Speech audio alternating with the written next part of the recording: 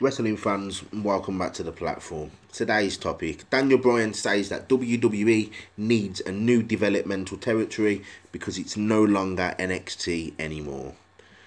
WWE NXT started out as a reality show back in 2010 and eventually became a brand of its own, producing some of the best talents and matches in the entire company. However, there are still those who consider NXT as a developmental territory, while others say it's a brand. While speaking to Michael Morales Torres of Lucha Libre Online, Daniel Bryan talked about the ongoing debate on whether NXT is still a developmental territory or not.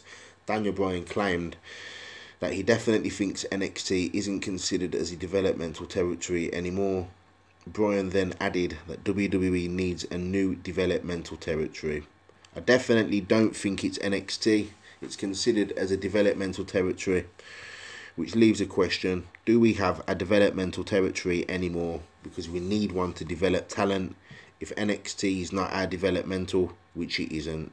Those guys are awesome, and I do consider NXT a third brand, but we need somewhere where the upcomers can perform their craft and be made. Triple H has been credited for making NXT what it is today, as it is his brainchild. NXT now regularly competes against AEW Dynamite every Wednesday, but they get completely annihilated.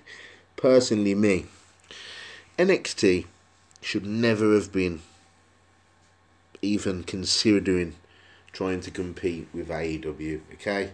What AEW had was way bigger than what NXT had to give them on a show basis week to week. NXT hasn't got any stars really.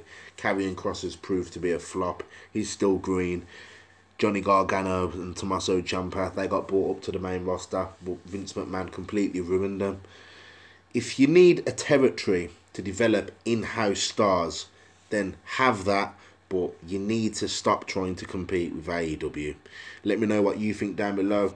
Give the video a thumbs up and head over to the community tab. Hit that bell, share, subscribe.